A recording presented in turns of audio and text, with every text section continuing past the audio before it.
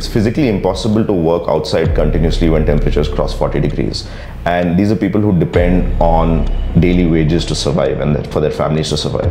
Climate data and climate intelligence is useful at every level and strata of society, from risk for, multi-billion-dollar hedge fund right down to a daily wage. Even the Supreme Court is now talking about climate. We are already, in terms of a lot of renewable goals, forerunners and leaders in the world. I think internally we will now have very strict guidelines that come from top down and will be enforced. Welcome to Bharat Climate Startups. आज हम आ गए हैं बैंगलोर कर्नाटका में मिलने हमारे इस Bharat climate startup Ambee से hyperlocal APIs, climate heat maps और historical climate datasets. ये भारत क्लाइमेट स्टार्टअप बना रहा है भारत को climate intelligent with their proprietary data. आज की भारत क्लाइमेट स्टार्टअप स्टोरी आप तक पहुंचाई गई है in collaboration with Wingify Foundation. To be quite honest, let's today figure out कैसे इंटेलिजेंट डेटा इंडिया को और इनफैक्ट पूरी वर्ल्ड को क्लाइमेट इंटेलिजेंट बना सकता है. Let's see what is Ambee doing. Hi, welcome to Ambee. We are Bharat Climate Startup. Ambee. We are making India climate intelligent. My name is Akshay. I'm one of the co-founders at Ambee. Welcome to Ambee, where we build hyperlocal climate intelligence for the whole world. Across the world, even in India, we give people data on air quality, hyperlocal temperatures, weather parameters like humidity, air pollution, and pollen. We also predict wildfires, natural disasters, and other things that affect people and corporations across the world. So they're making you data intelligent, or should I say environmentally intelligent with data. So Akshay, why Ambee? And what is the problem statement that you're today targeting with Ambee? Well, a few years ago, now about 6 years ago, my co-founder Maddie, who you'll meet soon, his son felt really ill, and no one had any idea what was going on. He would wake up choking every morning. And then we thought maybe it's the air because he was choking.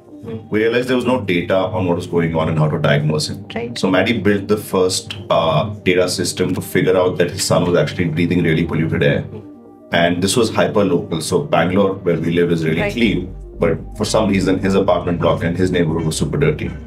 We realized that this data should be available to everyone across any sort of income, any sort of geography, and India being hyper-connected in terms of having availability of data and access to information was an ideal place where we could start doing this. So we built this so that everyone on some democratized level has access to climate data and can make better decisions. Whether you are an individual who's looking for a safer, cleaner place to live with your children, or you're a business that's looking to leverage climate for better outcomes. Is today, as an individual, Ambee around me, like for example, for someone living in Bangalore or Delhi or any part of the country, am I or have I ever been in touch with Ambee or Ambee's data systems? Absolutely. So we also have a consumer app that's on the Play Store and Apple Store, where you get the same information that a corporation would get from us, the same level of accuracy. It's absolutely free. We work with researchers. Again, a lot of NGOs and researchers we give free data to because it benefits people in some way. We have worked with administrations in the past. If you ever see an ad, and you see an ad for free, right? If you ever see an ad that involves anything from pollen to air quality, for example, a pharma ad that tells you what drug to buy or what antihistamine to buy, that's probably come from us. So we have pretty good name recognition in what we do across the world. We have customers in the US, in EU, everywhere. We're starting to predict wildfires and natural disasters as well. So we're running pilots for that in the US. We want to be able to inform anyone of a climate outcome before it happens. And that means the ability for them to take action. So if there's a wildfire, maybe you evacuate. Maybe you're safer than you were without this data. If it's air pollution, maybe you and your government can work together to make it better. These are the data points in the intelligence that really make a difference. It could be something as low-key as supply chain management. It could be something as ambitious as government policy. But all of these affect us on a daily basis. We just met one of the co-founders of Ambee, and now it's the time to meet the second person, as Akshay calls him, Maddie or Madhusudan Hi, I'm Madhusudan. I'm the CTO and co-founder of Ambee, and I want to give you all a little bit of insight on floods. Did you know it's a known thing that 30% of Mumbai will be underwater because of seawater rising, but there's also a lot of floods from rain, because of urbanization, because of overflowing of lakes, and also there is apart from urban flooding, there's also flooding due to rain. Sudden cloud bursts. So they are all critical natural hazards that affect the planet, affect people living. And for disaster recovery teams, for people to be able to understand what's happening with flood, what kind of flood risk can they expect, where the location is, there isn't any data. Today, is there a way you can know whether your neighborhood is under flood risk or not? Apart from looking at it, asking with a couple of people, there isn't data. Hi, I'm Abhilash. I'm handling the products at Ambee. So this is the global climate map, and we have the data sets like for all across the world for air quality, pollen, and wildfires. So we have also the natural disaster risk index. So you can see here this entire map where you can see air quality, tree pollen, wheat pollen, and grass pollen. And in the side card, you can actually see all the data sets, basically pollutant details for air quality, pollen, for the air quality. And for pollen as well, also you can see the data, like basically the data, and you can also see the historical data. Like if you want to see the historical data for last 48 hours, you can see that along with the forecast data.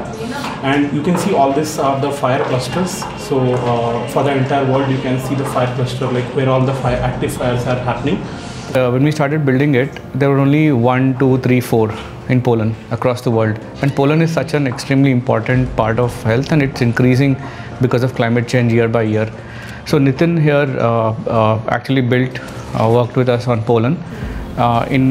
What happened was when we started looking at pollen, there was no single source of truth for understanding pollen data. And when seasons change, we attribute our running nose or flu or influenza-like illnesses to seasonal change. But what's exactly happening is pollen is taking over. Pollen is starting to affect us, and that's when we started looking at what can we do about understanding pollen. We had to model out. So just a little side story on when we tried to build the pollen was, as Maddie mentioned, the data was pretty low for the entire state of India. It used to be 1 count. We were shocked to see that results, and that was kind of an inspiration to get started with pollen. So tons of research, lots of EDAs, and that's when we built out the model. And similarly, we are trying to do that with IL as well. So right now, ILI impacts almost 8% of the population, and it's at its peaks in especially winters, and a lot of people suffering. That's what we are aiming to solve as well, with multiple tons of research and building. And then once you have taken action, then you like to see has it really fixed. Again, you will have to fall back on the parameters. That's where we come in as supplying this data. And then we also prepare companies to understand how their actions are affected, not just from clinical trials to marketing their products to building engagement with customers. Or a lot of their product metrics are kind of correlated, not kind of very highly correlated with climate data that we provide. And hence we are able to drive data to not only help companies to adapt to climate, but also become climate resilient and take climate action. Thank you, Madhusudan, for being with us here today, and actually hosting us here at your center. And thanks for the work you're doing. No, thank you. Pleasure having you all. Thank you for dropping by and sharing our story to the world. So we appreciate it. Thank you. Thank you so much. This was Bharat Climate Startup, Ambee from Bangalore, Karnataka. Keep following Bharat Climate Startup for more such stories, क्योंकि अब भारत का हर startup होगा Bharat climate startup.